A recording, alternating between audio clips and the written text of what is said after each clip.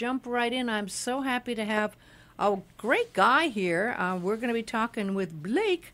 But I guess the big announcement that made the news, and Jack was just talking about it on the news, is that the Ocean Explorer spotted the first whale sighting of the season yesterday, 2 miles north of Molokini, heading towards Ma'alai Harbor. They're trying to make it easy for you, huh? Yeah, we hope so. Yeah, it should be an exciting season for us. So, Aaron Bennett saw the whale. And this is the first whale seen of the season. And at least 12,000 humpback whales are believed to migrate to Hawaii each year, with their rate increasing 7% each year. Over the years, I had many opportunities to talk to the one and only Greg Kaufman, who has now left us. Let me give a little background. You've got an interesting story, Blake. Blake Moore came here with his mom to Maui, and she was recruited as a special education teacher. that's right. And as a biology student, you applied and was hired for a summer position. How many years ago was that? That was 2001. I actually started in reservations, so I was taking just reservations over the phone. Hundreds of calls. Yeah, 2005, I came back out working as a biologist with the foundation, which we still do today. All of our staff on board who are naturalists are hired as marine biologists or biologists to help educate the general public about what we're doing on the water and what they can do to help us on the water. And now you manage more than 100 vessel staff. That's a lot of people. Yeah, it takes an army. There's a lot of folks there, behind the scenes. Morgan, Chris, are also helping with that. But yeah, our department's half the organization, and that's a big part of the drive that Greg started the organization for. That is to educate the general public from a scientific perspective. That's what our department does. The vessel staff department, the cruises, they are designed specifically to get out there and to help people understand the ecosystem that we're on and how they can help protect it. So it really is designed to be the people's whale organization, and we want people to get involved. And that's why we have so many of our outreach stations and just ways to get involved with the organization other than going on an eco tour with us. Well, and because we're just in the throes of remembering, hey, the first whale's here, whale season's upon us, you do an official welcome home the whales November 11th. Yeah, November the 10th at 2:30. Oh, it's the 10th. I'm sorry. Yeah, 10th at 2:30. That'll be out of Lahaina Harbor. And, that's just kind of a ceremonial whale watch that we do. Obviously, we saw our first whales yesterday, and these have been spotted throughout Maui County from the shorelines. And, but our first whale was yesterday, so you'll start seeing a build-up to whale season, which for us will kick off in November the 10th, the official start. So we'll have whale watches out there. A lot of people are surprised by the time of year. They think, oh, man, November the 9th, October the 9th, that's really early for whales. It's not at all. It's not. No, there's those early ones coming. It's we about were the talking time. about how that happened before the show, and it was interesting because you were saying, of course, the mothers who are in Alaska who are pregnant wait, and they actually come down later, but the mothers that have the babies that were actually conceived and born here on Maui are the first ones to come down, which I wasn't aware of, because then at that point you said they were weaning. Their babies are about a year old and they're ready to wean their babies. That's right. Yeah, it's a trickle in, trickle out migration. So it might seem like happenstance, the whales just make their way down, but there's actually a science behind it. And so the moms that are pregnant currently need the food and the energy that they're going to need to sustain that calf when it's born here in Maui or in Hawaii.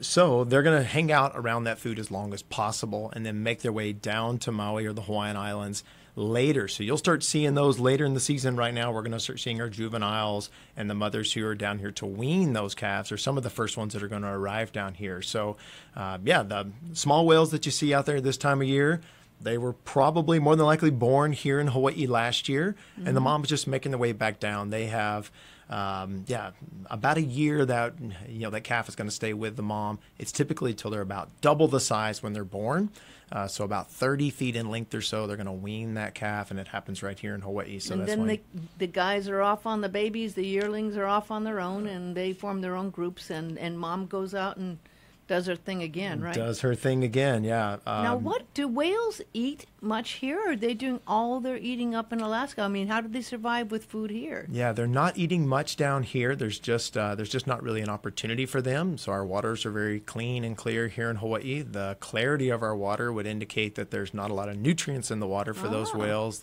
So for their food source, the krill and things like the that? krill, the zooplankton, those really small organisms aren't here in Hawaii to sustain. Whales eat really small animals. They're huge animals, but they take a lot of little stuff, and it's just not here in Hawaii. So they're basically seasonally fasting, if you want to use that term. That's a long fast. And they will lose a good percentage of their body weight when they're here in Hawaii. So you'll start, seeing their backbone, if you will. So yeah, they're going to lose a lot of weight. They'll come really big, and then they're going to lose that weight and go home skinny that's back amazing. up toward Alaska. Amazing. Well, I also a big congratulations, because I know there's a huge grant that was worked very hard on to try to help to educate school kids and classes about, because sometimes when the kids get educated, the teachers do too, which is really important, right? And then we know the kids go home and educate their parents, right? That's and right. it spreads. But it's to educate about how eco-friendly tourism works, about eco-friendly products that you have, and about how we can all become aware of how we can become more eco-conscious, right? Yeah, that's right. So, the grant that you're referring to was provided by the County of Maui Environmental Protection and Sustainability Division. We're thankful for them for allowing us the opportunity to partner with them for the Plastic Pollution Solutions Program. So, teachers, parents, this is something to get excited about. All middle school, high school students in Maui County, not just here on the island of Maui, but Lanai and Molokai. Basically what it is the program includes a screening of a 22-minute film that's called A Plastic Ocean, and we have built curriculum and activities that are appropriate for these ages and the various subject areas that the teachers would need. They're all tied in to the federal standard, so it makes it really easy and on point for the teachers there. And really the goal of this is to familiarize the students with the environmental issues of the plastics in the ocean, but also introduce them to solutions. We're always providing, this is a problem. This is something that's really, a big issue for us. It's terrible. Giving kids giving kids the opportunity to see solutions to that and then get involved in that is a way to do that. So if you're a teacher out there teaching middle school, high school students, you can email us at education@pacificwhale.org. We have curriculum built for you. We'll come to your school. We have something, for the large groups where we're screening the movie itself. It's a 22-minute movie. We can also do a smaller group experience with a classroom presentation, a customized workshop, or we can just leave the curriculum with you if you're an educator and let you walk the kids through it at your pace. So it's a really important grant program, and we're excited. Robin Ehrlich is our education director, so she'll be the person to get in touch with. It's really easy, education@pacificwhale.org to get involved. Education@pacificwhale.org. And that it is such an important subject, and I've been seeing a lot of entrepreneurial people and young people trying to do their best to solve this problem. And what a terrible inheritance that we've left is the fact that there's plastic particles throughout the entire ocean. And of course, there's that huge island of plastic. But now there are people out there trying to actually, attack this problem and try to start removing it. And I know I talked with John Clark, who runs the school, right, the store. Stores, right. And he says that you've got lots of amazing product now, including some that are backpacks made from plastic bottles right there for sale. And so there's a lot of amazing things that some of the young people who are seeing this problem are coming up with to try to solve the problem. Yeah, absolutely. A lot of people don't see the problem with plastic, but it really doesn't ever break down into elements, if you will. It only breaks apart up into smaller pieces, and about 1 million plastic water bottles are bought and used globally every minute. Every minute, 1 million. So, we're on a small island.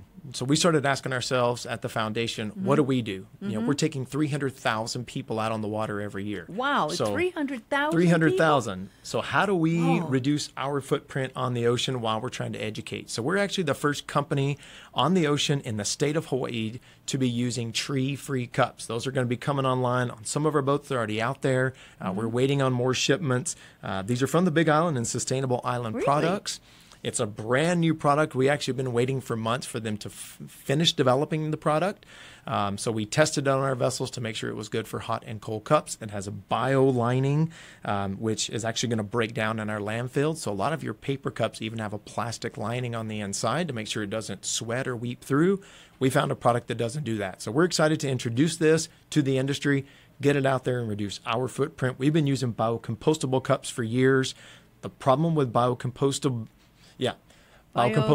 cups and containers, and it's we don't have a commercial composting facility on the island. And I would encourage people to talk to your elected officials. Let's get that going. It's an important thing here on the island, but until that happens, we've got to start moving away from these biocompostable products into something that's really tree-free and not just going to go into the landfill and look like we're being green. It's a really important part of our organization is to walk the walk. Absolutely. And, on top of that, which is really important, is these I was really impressed that John Clock has these straws that are made from bamboo. Yeah, bamboo. We've got stainless steel straws, some really cool stuff that's going on. These have are the great ReefSafe gifts sunscreens. for the holidays. You have little containers that hold the straws that people can get. And it's a wonderful idea. Yeah, I mean, we certainly encourage you to go shop at our ocean stores. A lot of eco-friendly products there. Anything from a really inexpensive bamboo straw all the way up to oil barrels that have been recycled and turned into chairs and coolers. Really? You've got to go in and check out some of the new products. John has done an excellent job in our store. I haven't seen those. Yeah, it looks like a little VW bug. So I think they're in both stores, both Lahaina locations on Front Street, just beside the Paia Fish Market there, and also in Ma'alaya at our Big Ocean store there. So we encourage you to stop by, check out some of the new products. There's a lot of amazing things. The reusable water bottles are in there as well. So definitely stop by, check out what John's been doing in the store. It's a complete change. If you were in there 2 years ago, it's a very different spot for us now. We've really started focusing on some of these green products that we want to introduce to the markets and want people to get on board with. So go check us out, including those new ReefSafe sunscreens, which are so important.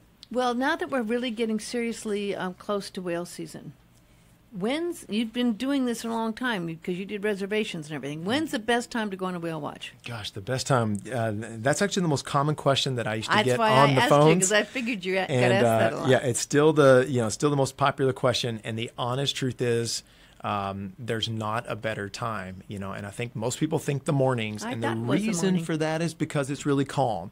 It is calmer on the ocean in the mornings, so it's easier sometimes before the wind picks up to see that exhalation or the blow sit on the surface. It'll stay there longer, so it is sometimes a little easier to spot them. But for trained professionals like those that we have on board our vessels, they're going to find whales. As a matter of fact, sometimes the windy areas are really some of the most popular. So just get on a whale watch. We've got brand new whale watches. When you say some of the windy areas are the most popular, what do you mean? The whales like to go in the windy areas? So totally anecdotal, and I don't want to put any, Jens and Stephanie are going to kill me if I try to...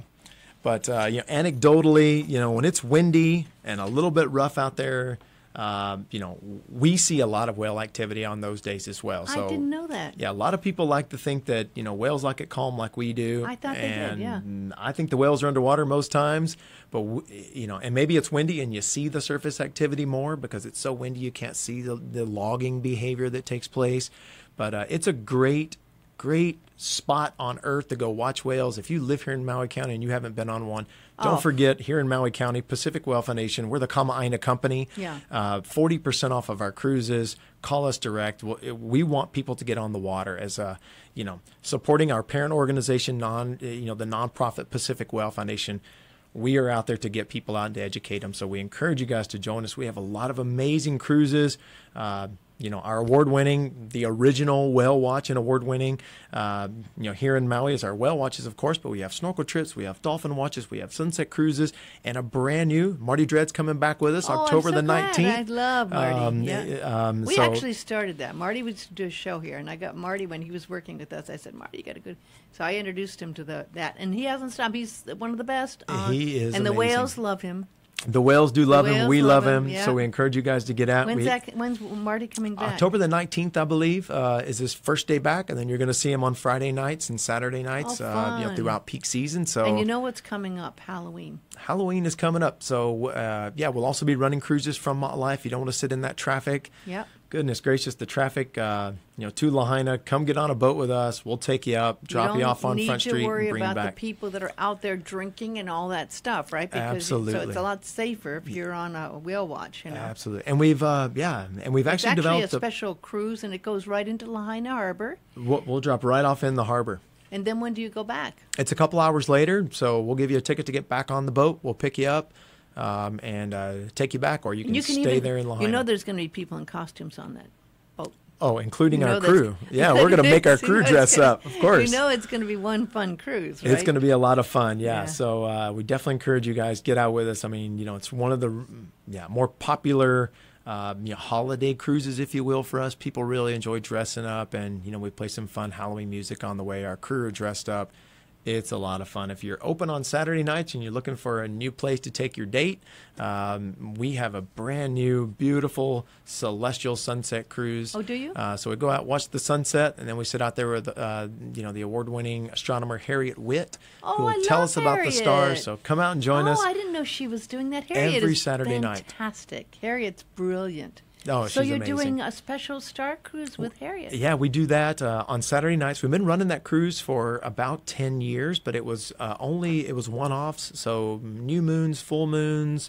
Now we're doing it weekly, so folks can get on board. I had a lot of people asking about wanting to go out. That's out of Ma'alai or Lahaina? It's out of Ma'alai on our brand new vessel that just got here in February, Ocean Guardian. So come out and check out our new boat. So how many vessels do you have now? This is 7 vessels. So we have our sailboat up in Lahaina Harbor that leaves from there, and our power catamarans are leaving out of Ma'alai and Lahaina Harbor, and we have a 38 passenger vessel that'll leave out of Ma'alai as well. So if you want a small group experience, we have those. If you're still looking for the big boats, we have those. And we have a brand new thing this year. We're listening to our guest who said, man, I love going out in the 9, 10 o'clock time of day for whale watching, but I don't want to be on a boat that's full. So myself and John Gaskins have worked together to create a cruise that maxes out at 70 people on a 149-passenger vessel. Oh, nice. We have 3-hour whale watches that include lunch. So you got to call Pacific Whale Foundation. And the number is 1-800-WHALE-11 or locally 249-8811. 249-8811. Or if you remember 1-800-WHALE-11, that'll get you there too. Can I give people a tip about that 249-8811? Sure. Just hit star. There you go. You're right? Yeah, that'll get you right in. You don't have to listen to the whole message. You don't have to listen, Just hit 1 or 0. It'll send you right into our reservation, because otherwise you kind of... But, I mean, there are, a lot of people that are helping people, and it gets busier and busier as the season goes on, with the peak being in February, right? That's right. Yeah, it'll peak between February and March is really when we see the largest concentration of whales here in Maui County. In April, it starts to taper off. In November, it's going to build up really into December, January, February. And there's going to be the Run for the Whales happening again this coming That's coming up, yeah. So find us online at www.pacificwhale.org and find out all the details to that. It's always a really fun way to get engaged with the organization, support the whales in that respect. And it's a big run. It's a big run, yeah. It's gotten bigger every year, and so we're anticipating it to be even larger this year than it has in the past. So you want to make sure that you get those tickets early. Well, there's a lot of nice things, and I have to say, and again, I told John Clark this when he was in, is that you have really great quality items, including the T-shirts you give out for the runs. That's right. And the people who run like their T-shirts. So, absolutely. So it's always a nice way, and it's a beautiful one because you go along the water, and you can even you have a lovely run. Oh, it's one of the best runs in the world, if you ask me. I think it's, absolutely amazing. And you know what? Now it's spread, so people do the runs in other parts of the world on the same day. That's right. Yeah. So we have worldwide. an online, and we have an auction that's coming up, So if you're not in Maui County, if you're headed back home soon, you can still stay engaged with the organization through our online presence there. We have the online auction, which is going to be taking place. So we encourage you, if you have donations, 100% of the online auction goes into our Kiki whale watches.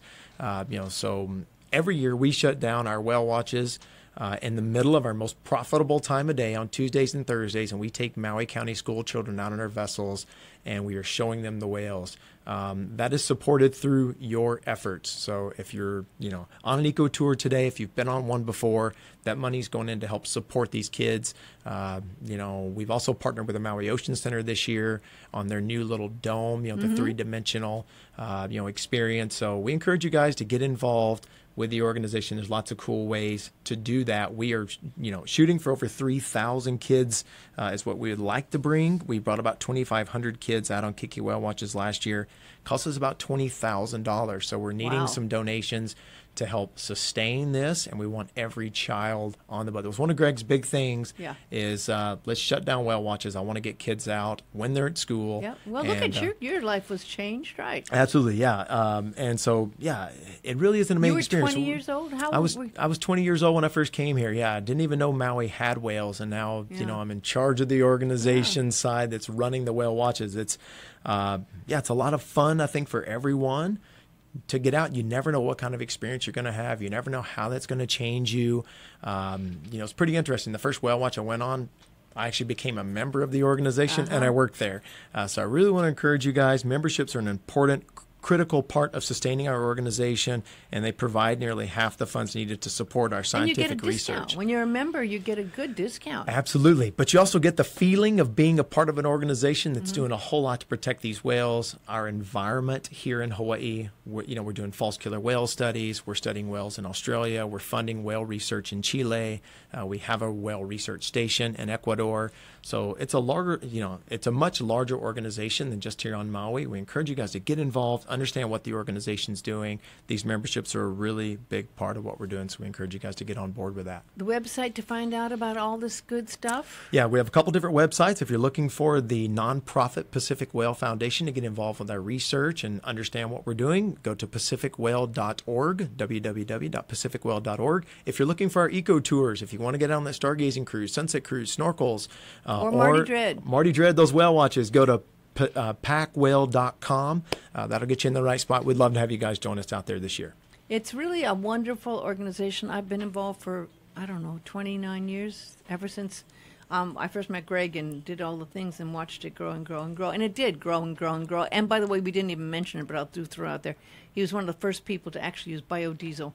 Absolutely. And I remember when that was happening, and Absolutely. It was like a big deal, and that was years ago. Yeah, we have a meeting scheduled back with them again next week. Actually, at the end of this month, we'll be meeting with the biofuel folks again to talk about coming back on board with a larger presence, here in Maui County. So look forward to other sustainable things that we're doing on board. And you can always find us Haleakala. Always like to mention our Haleakala program, especially for those of you that live here on Maui. It's a really important. We work with the National Park Service to take you up to we will pay for the van ride. We will pay for your entrance fee. We will pay for a trained biologist to go up to the top of the mountain with you, work to remove invasive species inside the park. I didn't know that you do that. Yeah, we've been doing that for about 10 years. It's an amazing program. We work with it's a really important part. If you've never been to Haleakala, it's the the $15 or $20 to get in.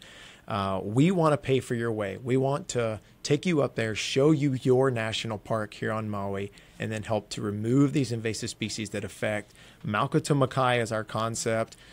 So we want to protect our island, not just our ocean.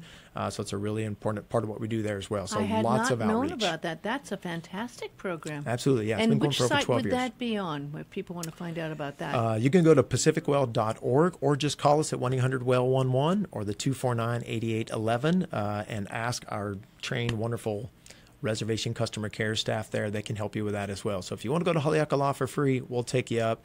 It runs every first and third Saturday of the month. Wow. And we're really trying to get our local community to join us on that. It's great to have visitors with us, but we really want our local community involved in our national park. That's great to hear about. Well, Blake, it's been wonderful talking to you. I thought I knew about everything about the Pacific Whale Foundation, but I learned a lot that I had no idea. Yeah, we always encourage folks, if you want to know more about us, come see us. Yeah. Ask for me at the front desk. I'll be happy to take you through the organization, show you, answer any questions that you might have about us. We are a social enterprise. The boats run as a for-profit that's donating all of its proceeds to the owner, which is the parent company. Pacific Whale Foundation owns the boats. So there's a lot of a lot of questions about that. Sometime we'd love to answer those questions and help people see where their money is going when they join us on an eco tour. It's a really important, really transparent process for us. We encourage people to get involved and find out more about that, so you feel good about supporting an organization that for 38 years, has been involved in protecting the marine ecosystems here in Hawaii and around the world.